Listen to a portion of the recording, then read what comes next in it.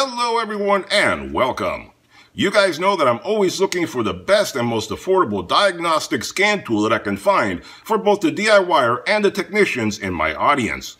So today I bring you a very compact and affordable scan tool from Thinkcar that is an all-system scanner, has wireless connectivity, and free lifetime updates.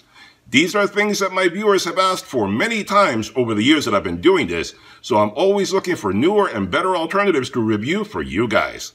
Now, I have reviewed Thinkcar scanners before, and I find them to be very intuitive and easy to use. So when I saw this newly updated ThinkScan Max OBDII vehicle scanner, I knew I had to review it for you guys.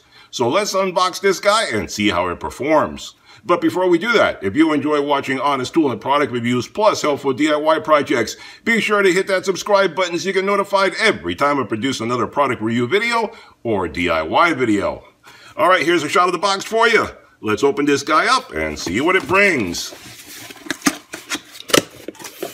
Alright guys, so when you unbox this puppy, this is everything you get. Now this is the ThinkScan Max from Thinkcar, updated for 2022, available on Amazon, link in description below. At the time of making this video, this kit retails for $399.99, but they also have a $40 discount coupon on their Amazon page, making it even cheaper than that. And if I happen to come across any additional discount coupons, I'll be sure to put it in the description down below, so check that out first. Before you do anything, you might get it even cheaper than that. So what do you get when you unbox this guy? Well, you get the scanner itself, get the owner's manual that tells you everything about the scanner, how to get it set up, hook it up, work it, all that kind of good stuff. I suggest you read through that, and it comes in a multitude of different languages, so everyone should be able to read through this and get well informed without any trouble at all. Then you also get the wireless OBDII dongle to connect to your vehicle wirelessly. You get a USB-C charging cable, and you get adapters for powering it up. Any part of the world that you're in, you have adapters so you can plug it in and get it powered up. And you get a nice hard storage container to keep it nice and safe and secure when you put it away. No damage will come to the unit because it's a nice solid case right there. Now this unit comes with a 12-month warranty, and the dimensions on this unit are only 8.5 inches by 4.5 inches by 1 inch in thickness. And it only weighs 1.3 pounds, so like I said, it's very lightweight, very compact. And the unit runs on the Android 10.1 system for a very stable system. The unit comes with 18 gigabytes of memory, and it has a built-in 3100 milliamp battery. The unit has a 6-inch touchscreen, which is compact, not very bulky, but still very good convenient size, so you can do anything you need on there. Now, one thing to point out is that this is a full-blown tablet, not just a simple OBDII scanner.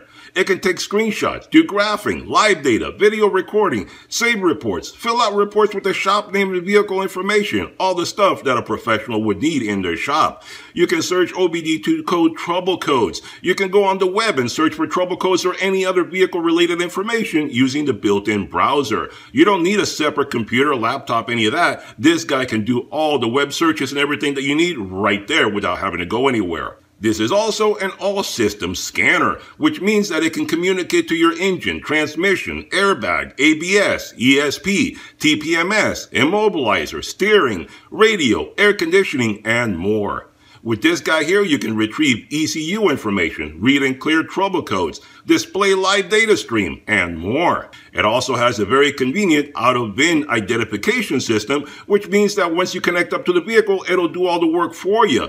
And you also have manual input of the VIN information if you want to do it that way. This guy comes with 28 maintenance reset functions, so you can do things like oil reset, EPB and TPMS reset, injector coating, SAS calibration, ABS bleeding, DPF regeneration, battery relearn, throttle relearn, headlights, gearbox, anti-theft matching, IMMO, EGR adaptation, sunroof initialization, brake reset, and more. One very convenient thing about this unit is that it comes with free lifetime updates. That can save you a ton of money over the lifetime of owning this item. Another very convenient thing that a lot of you guys ask for is that this guy does not have a cable to hook up to your vehicle. It has a wireless OBDII dongle right here, which is very compact, very small, lightweight, and it lives inside the unit. When you're not using it, you put it inside the unit, it goes into a little port right here, so you never lose it and you never have to worry about it. I'll show you in a minute. It just slides into the bottom, stores inside the unit, so you never have to worry about where you put that guy. Another very convenient thing about this unit is that it can communicate and talk to over 10 different OBD2 protocols. So regardless of what vehicle you're talking to, it should be able to hook up and talk to it without any trouble at all. This guy also has wireless internet connectivity and one-click updates. All you do is click the update button right there and you can do all the updates. From right here on my bench, I can hook up to the internet, do updates, do web searches, all that kind of stuff wirelessly. Very convenient right there. This guy also works with over 90 different automotive brands, from American brands, Asian, European, Australian, Indian, and more. It also supports 15 different languages, including English, French, German, Italian, Spanish, Portuguese, Japanese, Russian, Polish, Hungarian, Arabic, Greek, Slovakian, traditional Chinese, and Korean. So no matter what part of the world you're in, you should be able to use this unit without any trouble at all. So this unit is great for doing almost any kind of vehicle diagnosing and repair using your OBD2 system. It works with cars and light trucks or any vehicle that has a standard OBD2 port. Use it to diagnose and clear trouble codes or reset any of the 28 reset functions included with this unit. Now, one thing also to point out is that this unit can be taken to the next level if you want to have more features added to it. I already covered all the standard features that come built into this unit when you buy it. That's all I'm going to talk about. That's all I'm going to test today. But it does have a button on here that you can upgrade it to the next level, and you can purchase additional features like bidirectional testing. You can purchase bidirectional testing for your particular vehicle, and that way you make this into an even better scanner than that. Like I said, I'm not going to talk about it. I'm not going to use it. I didn't purchase it because I don't know how many people are going to want that. So today I'm only going to show you the scanner as it comes when you purchase it as a mid-level scanner. But if bidirectional testing is important to you, you can purchase that and make it into an even better scanner than what it already is. All right, so let's look a little deeper into this guy, take a closer look at it, and start doing some testing with it. All right, guys, well, let's take a little closer look at the body of the unit itself. We're going to look at all the features in just a moment, but let's look at the body itself. Just to show you right up here, that's where your power button is right here. Over here is where your I/O connectors are, and what you do is you lift up this cover, and it's nice and secure on there, and you have a couple of USB connectors right there. USB-C to power up the unit, and standard USB-A right there for exporting any kind of reports or anything you want for a printer to hook it up to your computer, anything that you can hook up with a USB, you can hook it up to that and do it for reports or any of that kind of good stuff. And then down here, that's the little house where the little dongle lives. And what you do is you pop it in there, and it stays in there when you're not using it. As you see, it does not fall out. It lives in there the whole time. When you need to use it, press on it, pops right out. Then you take this little guy, hook it up to your vehicle, and you are good to go. So that's what I'm going to do right now. Let me hook this guy up to the vehicle, and then we'll start using some of the functions that this guy has. All right, guys, so here we have the scanner set up, and I turned down the light so it's a little easier to see the screen here on my shop with less reflection. And let's get started here and take a look at it. This is your opening screen right here. When you first start on the scanner, this is the first thing you're going to see. And from here, you go to all the different functions that the scanner has available. You see right there, very easy to read, very easy to understand. That's the thing I like about this software. Very intuitive, nothing confusing about it. The scan and OBD are two different scan modes to be able to scan your vehicle and see all the different functions that it has. And we're going to be going through some of that stuff. The maintenance modes right there is for all the different resets that you have available. Think file and repair info are both two different ways to access the information that you have. If you are a repair shop or if for yourself you're working on a couple different vehicles, it'll store the info in there and keep a progress report of everything that you've done, and you can access it at any time and go through there and see what you're doing. The Think Store up there, like I said previously, that is where you can get any upgrades that you want for this scanner, whether it's bidirectional or anything they may add in the future. Right now, I just know about the bidirectional. I don't know what other things they may put in the store in the future, but that's where you can add it right there if you choose to do so. I didn't get anything, so we're looking at the basic scanner right here, and that's what we're looking at today. As far as the updates right there, that's very easy to do. And the settings right there is for how to set up your scanner as far as the units of measurement, the color, volume, brightness, all that kind of good stuff. The updates is very easy. One-click update. You go right there, and it takes you right to the update screen. It tells you what's updated and what needs to be updated. Then you scroll through there. You see all the different brands and so forth, all the different features that are available. Click the download or update button, and you're good to go. So it's very, very easy to do, very intuitive. Let's back out of there. And now let's look at the maintenance functions for you guys that are interested in what the maintenance functions are that this scanner has. And you can read through there, and I will scroll through it so you can see all the different things that are available. You can pause the video if you need to do that. But you can see right there all the different things that are available, and I'll keep on going as all the different screens are on here. And you can see what is compatible with your vehicle and what is not, because not every vehicle will have every function that is on here. The scanner is general purpose for a lot of different brands and vehicles, but not every vehicle will be compatible with all this information. So if your vehicle is, that's great. Then you know you can use this to reset any of this stuff on your given brand vehicle. Let's back out of here. So then let's do a little bit of scanning on my vehicle. I already set up the OBDII dongle over there. Let me get the vehicle started and we'll get going on that. All right, so I started up the vehicle. I have it running in the background, and I opened up the garage door so I don't asphyxiate myself in here, so no need to worry about that. You can see the sun reflection on the corner over here where the garage door is open.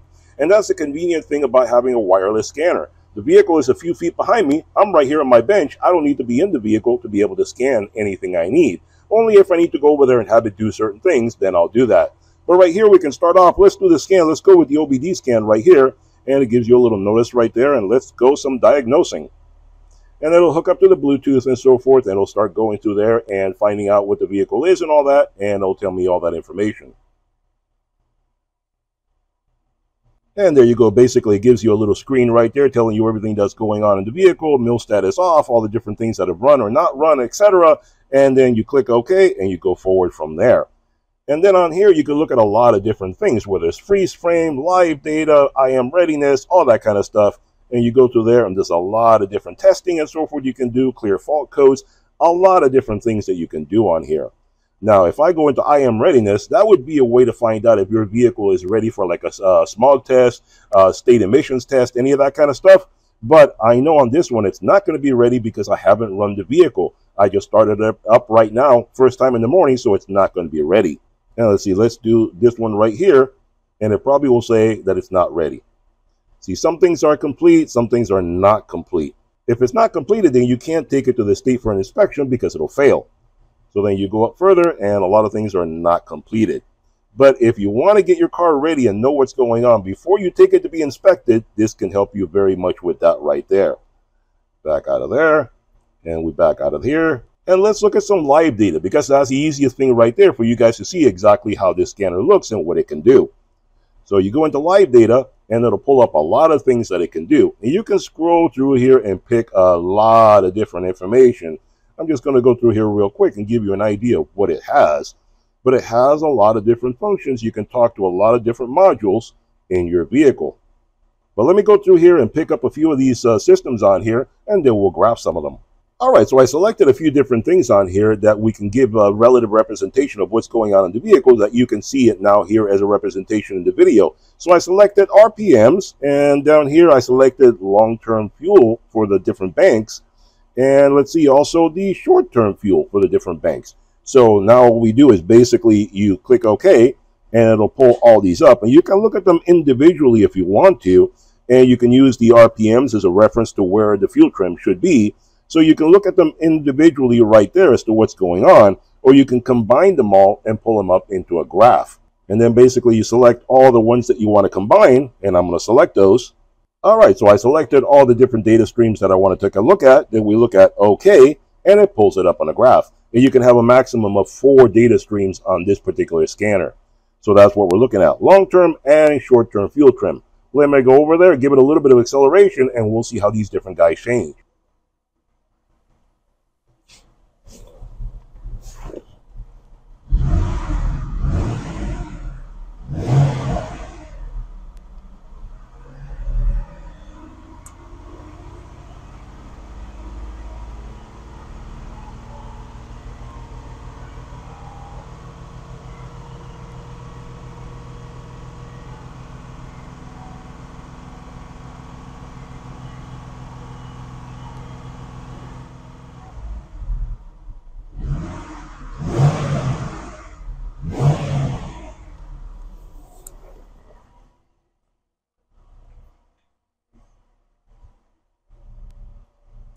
And there you go. That gives you an idea how the different acceleration changes, and you can track it and see if the fuel trim is correct for what you think it should be or not be, etc. In this vehicle, this is completely accurate because this vehicle is running perfectly fine.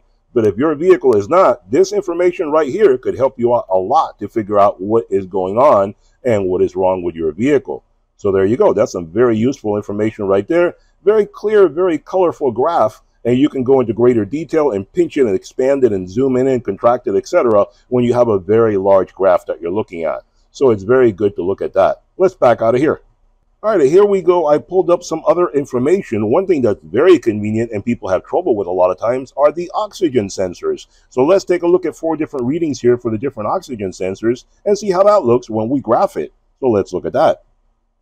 And you pull them up, and that gives you some very useful information there, where if you have a problem, you can track down exactly what is going on. Numerically, you can see what each one is doing. Now you can combine them, select all the different ones,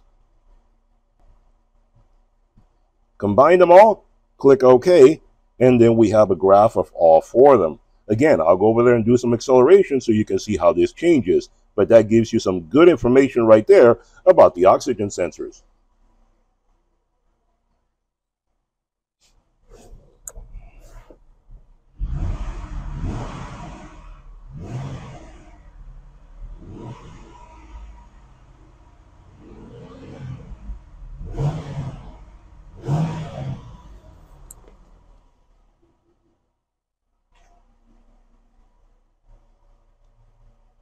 And there you go. You see, as like when I was accelerating, and then now that I'm not, you can see how everything changes considerably. And that gives you some very useful information where you can figure out what's going on with your oxygen sensor in case you have some kind of emissions problems. So there you see it. They still keep going and they still keep checking and sensing up and down even when I'm not in the vehicle. So that gives you some real good live data right there. All right, so we're back to the start screen and so forth. And like I said, let's look at the repair info right here. And you can see, like I said, right here, you have a lot of different things that you can pick from. Your file manager, where you have all your stored information. Chrome, which is your browser, and you can go out on the web and look for stuff. Your OBDII fault code library right there. Any videos that you've stored, any information on here where you can learn how to use this better. Coverage list, TPMS, all that kind of stuff right there. A lot of this stuff, I have nothing in it because I just got the scanner. But like I said, let's look at the fault code right there. And you can put in information, let's see, P0100. And there you go. I just made up a random number, and that gives you the information on that guy right there. What is the problem with it, what you're looking at, etc. So if you're looking at any particular code, you can just go right in the scanner itself, and it tells you what the problem code is, and you can go from there. And if that's not good enough for you, you can always go out on the web and search more information right here on the scanner without having to go anywhere else. So let's back out of this guy, and we're back to the start screen. All right, guys, there you have it. A very compact, lightweight, and affordable OBD2 code scanner. I think this is a really good OBD2 scanner for the money.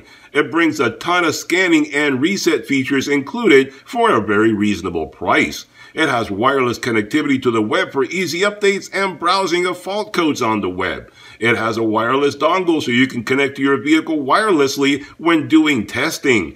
And a big plus for this unit is that it also has the ability to be upgraded to do more functions if you need it in the future. So if your scanning needs change in the future, instead of having to buy another scanner to have more features, this one allows you to download more features for an added fee and make this scanner even better and more powerful. Right now, you can add bidirectional control as a paid upgrade, but in the future, they may add more features to their store. Check out their Amazon page for complete details. Hope you enjoyed the video. Hit that thumbs up button, hit that subscribe button, and I'll see you guys on the next one. Bye-bye for now.